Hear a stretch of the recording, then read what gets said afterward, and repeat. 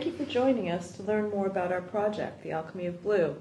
This is an exciting collaboration between me, a blind rug weaver and dyer from York, and myself, Amélie Crépy, a London-based textiles print designer. Today we are having a conversation with Dr. John Lee all about medieval cloth. Dr. Lee is a research associate at the Centre for Medieval Studies who teaches a variety of courses in medieval and local history at the University of York. He is also the author of the books The Medieval Clothier and Commemorations in Medieval Cambridge. But first, the Alchemy of Blue. What is the connection between Dr. John Lee and the collaboration between Amélie and I? Amélie and I met at the London Design Fair in 2019. We discovered we shared a common fascination with textiles, color, pattern, texture, and natural fibers, and decided to combine our individual expertise by working together on a collaborative project. Our continued discussion led us to the idea of creating a textile art installation, the results of which will be exhibited at the prestigious Collect Art Fair in spring 2022 at Somerset House in London. We are grateful for the support of the Crafts Council UK and Arts Council England National Lottery project grant. The exhibit, a hand-woven length measuring 50 centimeters by 7 meters, incorporates luxurious natural fibers, including British wool in shades of traditional woad and indigo blue plant dyes. Our study features two different varieties of plants which have been historically used to produce the colour blue for centuries in the textiles industry. But we wanted to discover more about how the fibres, weaving and dyeing processes in the UK became especially popular throughout the medieval times, and how it connects our passion for textiles both personally and professionally. In order to do this, we contacted Dr. John Lee to highlight and elaborate upon the importance of our hometowns, York and Lavenham, in relation to both textiles and the colour blue. We present to you Dr. John Lee. Many thanks for joining us today, John, and sharing with us your knowledge and stories. Thank you very much. I'm delighted to meet you and learn more about your project. Jacqueline lives in York, and I grew up in Lavenham in Suffolk. What makes these two very different places interesting when comparing their link with the cloth trade, and was there any connection between the two? Well, around 1500, York is an established city with a long-standing cloth industry that's really struggling in the face of competition from cloth making in the rural area roundabout, whereas Lavenham is a booming small town with a thriving textile industry that's grown over the previous century and stimulated lots of new building within the town. The two places don't have any direct connections between them that I'm aware of, other than both having important textile industries in the Middle Ages. In York, as I say, we've had a long-established textile industry. In fact, archaeology has uncovered Anglo-Scandinavian artefacts. And we know that by the mid-1100s, from documentary evidence, that the weavers in York had formed themselves into an association known as a guild, for which they paid the king yearly for various privileges, including a monopoly on cloth making in the county. By the later 1300s, cloth production in York was really thriving, and York was producing broadcloths which were exported through Hull. But during the second half of the 1400s, cloth production is moving out of the city and increasingly centred on rural villages, particularly in the air and colder valleys of Yorkshire, and in other parts of the country too, including the Stour Valley of Suffolk, where Lavenham is growing. Lavenham grows from being a small town in the 1320s. There are 7 people recorded with occupational surnames working in the cloth industry, to rise to particular prominence in the later 1400s and early 1500s. And the majority of timber buildings in Lavenham date from about 1460 to 1530. I am an established rug weaver and dyer, and I will be making the woven length for our textile installation. Could you give us a brief description of the role of the hand weaver and other cloth workers during the medieval period? Yes, cloth making included several different activities, including weaving. Some of those activities were carried out before the weaving process, others afterwards. And weavers, as well as other specialised cloth workers, emerged during the Middle Ages. And it was people known as clothiers who coordinated the work of weavers and the other cloth workers, coordinating the processes and in some cases also carrying out aspects of production themselves. So if we run through quickly the different stages of cloth making, it would start by sourcing wool, which would be carefully sorted to remove impurities and discrepancies in the wool fibres. Then the fibres would be combed or carded, and this straightened the fibres, separated the shorter from the longer strands, and removed further imperfections. And then the fibres would be spun into yarn, either hand spinning with a distaff and spindle, or wheel spinning. If the wool was hand spun with the distaff and spindle, the spindle was a short wooden stick weighted at one end with some clay or stone or wood or lead to improve the rotation, and the threads were drawn out and twisted onto that short wooden stick. Another cleft stick about 3 feet long, known as the distaff, was placed under the left arm to hold the prepared but unspun wool. If the wool was wheel spun, that was usually carried out on a spinning wheel which was powered by hand, usually with a small stick. The spinner would manipulate the thread with their left hand and rotate the wheel with their right. After spinning the wool into yarn, the weaver then had to weave the yarn into cloth, and the cloth is made up of threads running lengthways, laid parallel to each other, known as the warp, crossed by threads inserted sideways, known as the weft. And the weaving process consists of inserting the weft between the alternate threads of the warp on a loom. A single weaver could work on a narrow loom, but if a broad cloth was being produced, a cloth of at least 1 3/4 yards wide, then 2 weavers would be needed to work on a broad loom. After the weaving had taken place, the cloth would be taken to a fuller, who would then cleanse and thicken the fabrics.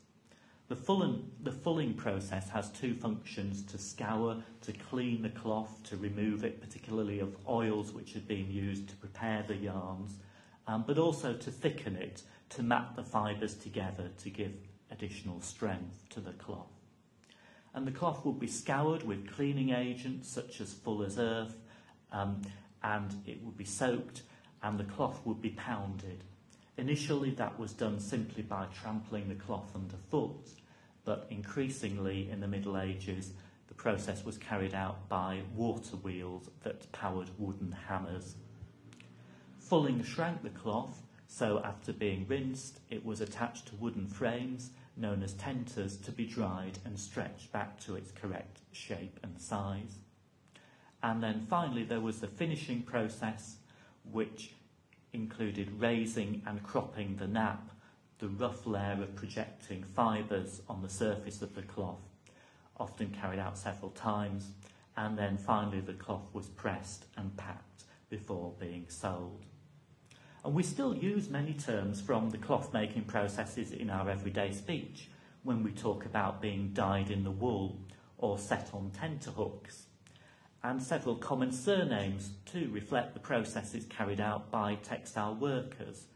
Tucker, Fuller and Walker were all surnames of fullers, Dyer and Lister for dyers, and Weather, Weber, Webber and Webster were all weavers. You mentioned in your book, The Medieval Clothier, that in the late 14th and early 16th century, the cloth-making communities of Lavenham became among the 30 wealthiest towns in England.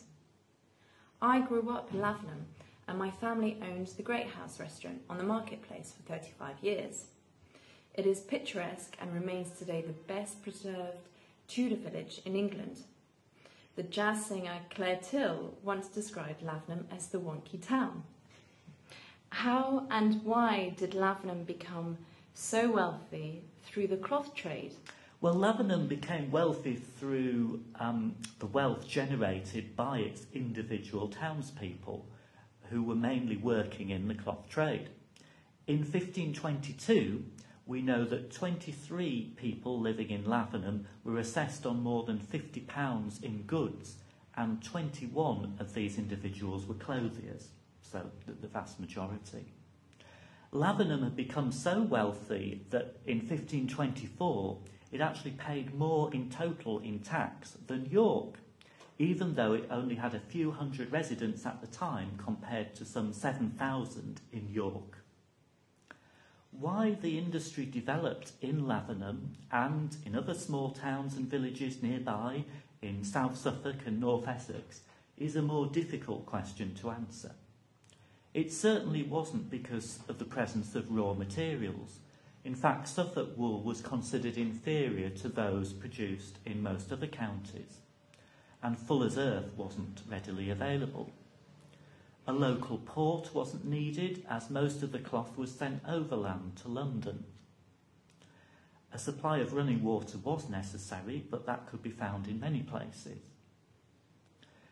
I think what places like Lavenham could offer was freedom in terms of, because they were small places, they did not have the restrictive government and legislation introduced by governments and craft guilds in larger towns like York, which could increase the cost of cloth production. Residents living in larger towns like York also faced the heavier charges of government to maintain the fabric of the city, such as the gates and walls, the bridges and the streets. Places like Lavenham also offered access to labour, a predominantly rural workforce that could work in cloth making as a part-time activity, combining it with their farming. And it also offered access to capital and markets. The rural workforce had capital which it could invest in the cloth making, and there were market networks, particularly good trading links with London. Lavenham's managed to retain its charm over these years because the boom in the cloth industry was very short-lived. By the later 1500s, Lavenham was becoming an economic backwater, and the townspeople could no longer afford to maintain some of the largest houses. Some of them were actually demolished. They certainly couldn't afford to rebuild their houses in the latest style, and so many of the Tudor houses have been retained ever since. And the cloth industry gradually moved away from the town, so Lavenham never developed the dark satanic mills that we think of in other textile making areas in later periods. We know that Lavenham was home to 3 generations of the Spring family, who were all wealthy clothiers. The 3 generations were all rather confusingly called Thomas, but we know that the first Thomas, who died in 1440, probably came from Houghtonleigh Spring in County Durham. He might have been a sheep farmer there who successfully adapted to making cloth in his new home of Lavenham. By 1425, he was the largest producer in the town.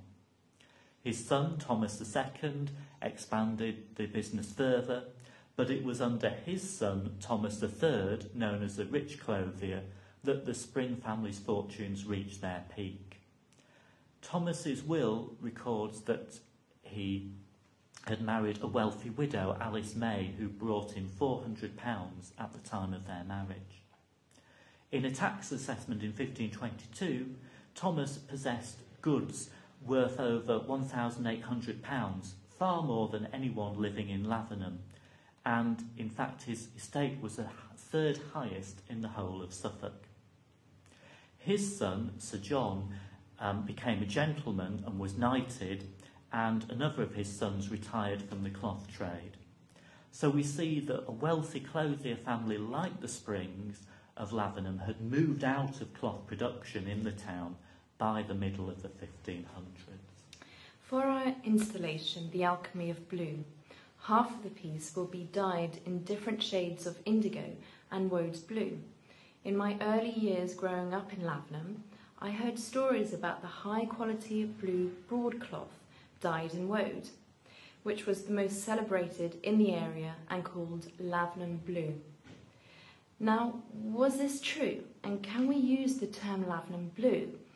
And was the blue used for anything else? For example, were the houses in Lavenham also painted in blue? Yes, Lavenham specialised in producing blue cloth. We know that it was one of several centres that produced a very distinctive type of cloth in the later Middle Ages. Other examples include Castle Combe and Stroud in the Cotswolds, which produced fine red cloths, while Salisbury specialised in striped cloths known as rays. Lavenham cloth was dyed in the wool. In other words, it was usually dyed before being woven, and we find stocks of blue wool mentioned in at least 6 Lavenham wills from the 1440s.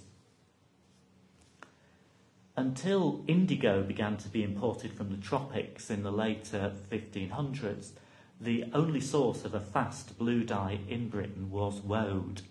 And woad, although it can grow in England, was largely imported, mainly from Toulouse in southwestern France. The leaves of the plant were crushed and dried in balls. And Thomas Spring the third, the wealthy clothier, left his apprentice Peter Gage 10 half balls of woad in 1523. These were valued at £16, which is a really large sum when you think that a wage earner might earn £2 in a whole year at that time. So we can definitely say that Lavenham specialised in blue cloth. I'm not sure about painting houses blue. Timber framed houses were often traditionally lime washed. If you look at the Corpus Christi Guildhall at Lavenham, that's a good example of this.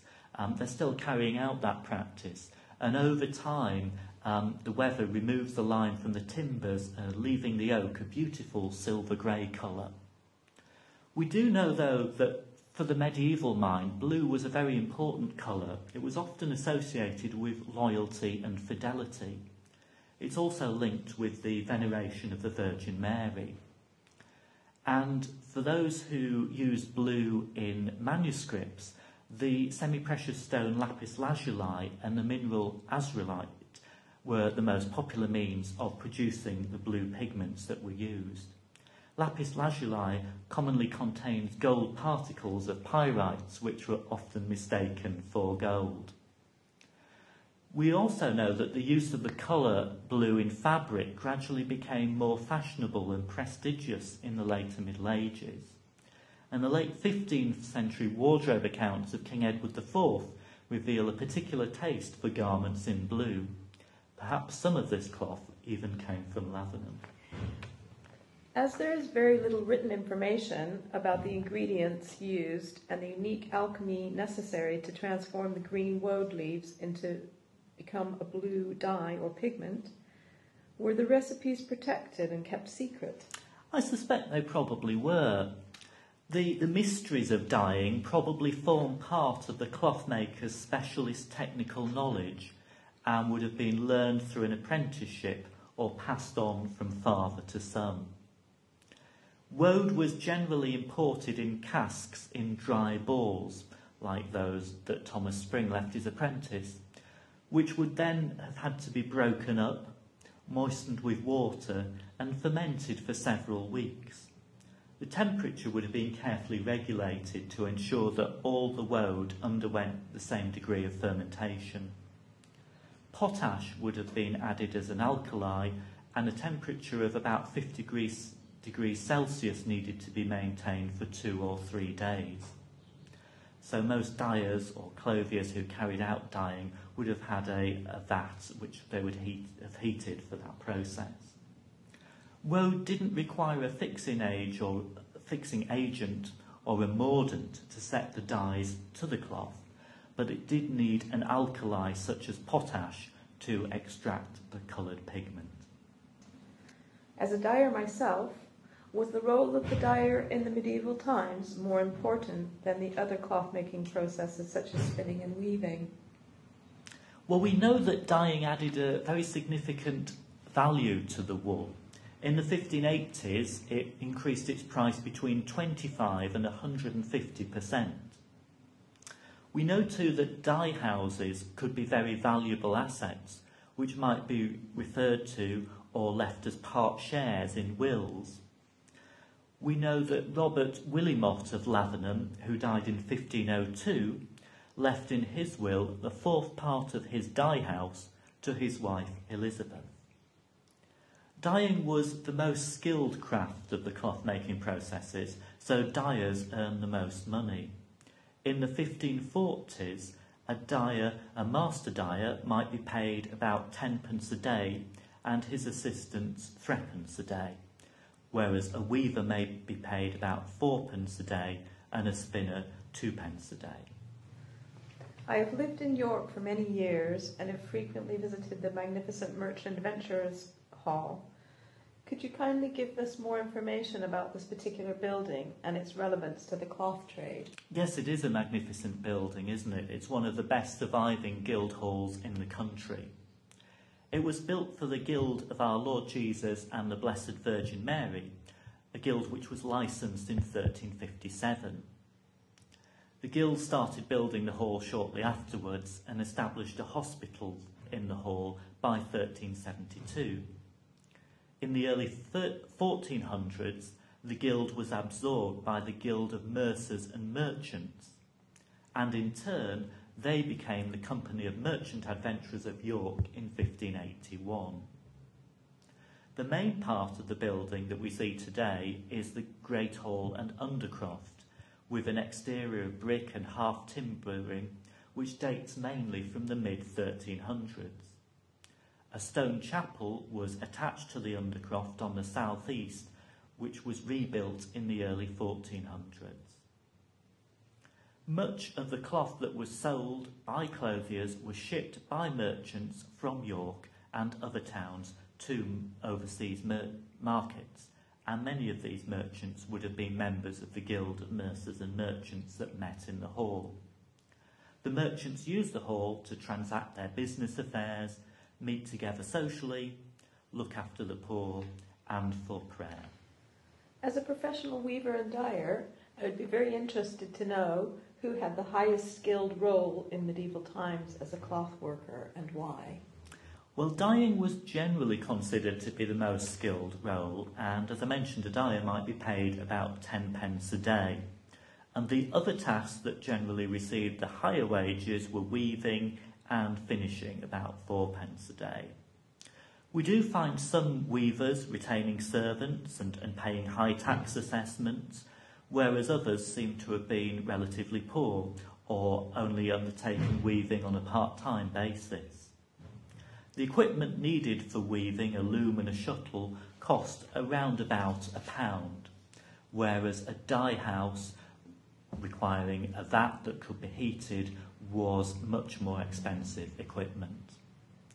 So those clothiers who could carry out the dyeing process themselves would have been at an advantage because they wouldn't have had to hire an expensive dyer to dye their wool or cloth. How many households in England were involved in cloth-making processes? Well, the best estimates that we have are that by the 1540s, the amount of cloth that was being produced in England was such that it required about 264,000 cloth workers. That's about 1 in 7 of the adult workforce. Another calculation suggests that by the same time, spinning provided earnings for about 1 in 4 households in the country. Many of those workers would have been working part-time in the cloth industry, combining it with farming or domestic work.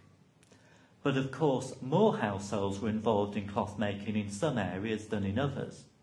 In Lavenham in 1522, more than a third of all the trades listed in the town were workers in the textile industry. I am a member of the UK Association of Guilds of Weavers, Spinners and Dyers. Please can you describe the important and historic role of the guilds related to the medieval cloth trade? Many towns had guilds of specific crafts, such as weavers and dyers, and the role of these craft or trade guilds varied between towns due to local politics and cultural traditions. Many of these guilds had their origins in religious guilds or fraternities, as we've seen with the merchant adventurers in York, and provided important religious and social functions as well as an economic role. The craft guilds would have included employers and employees, masters and apprentices. They usually had searchers who were members of the guild who oversaw the conduct of that particular trade and maintained the standards of production.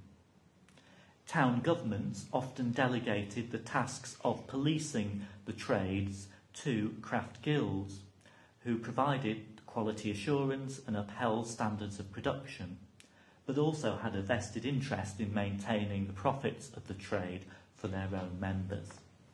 We are currently sitting within the architecture of the medieval King's Manor courts. Could you please describe any links to this fine building with what we have been discussing with you today? The King's Manor was the abbot's house of St Mary's Abbey. It overlooks the ruins of the Benedictine monastery, the remains of which are now in the Yorkshire Museum gardens. King's Manor is a building of stone, brick and pantiles with 2 courtyards, and one architectural guide describes it as no single part of special merit, but not without a picturesque and in places quirky charm.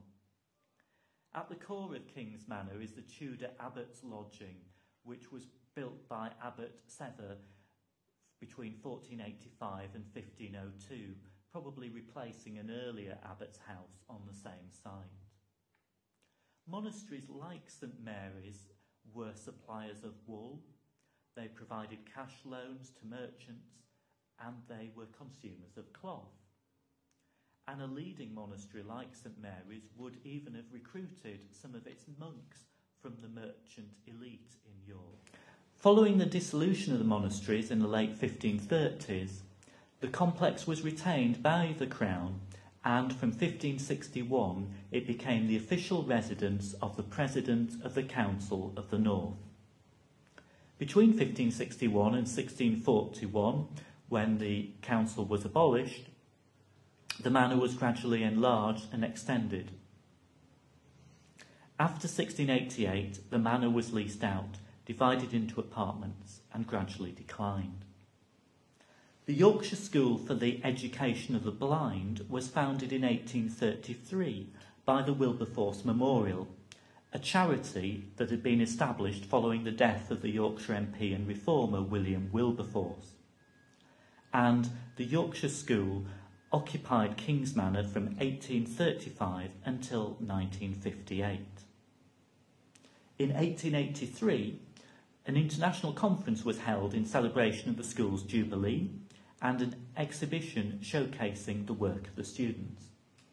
The funds that were raised were used to purchase the King's Manor from the Crown and open a new department teaching handicrafts to those who had lost their sight after the age of 16.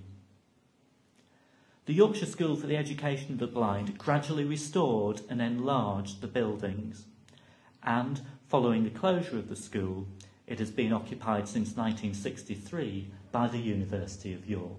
Well, fantastic. Thank you very much, Dr. John Lee. Thank you. This recording and project have been made possible by funding from the Arts Council England National Lottery Project Grant. If you would like to know more about the work of Dr. John Lee, please visit the website for the Centre for Medieval Studies at the University of York. Thanks to Alfred Hickling for the sound engineering and music. We would also like to thank the University of York for hosting our interview. You can follow the progress of our project on Instagram at the Alchemy of Blue, with underscores between each word. Our textiles installation will be featured at the Collect Art Fair in Somerset House, London Spring 2022, and is organised by the Crafts Council UK. Thank you very much for listening, and we hope you have enjoyed it. Thank you.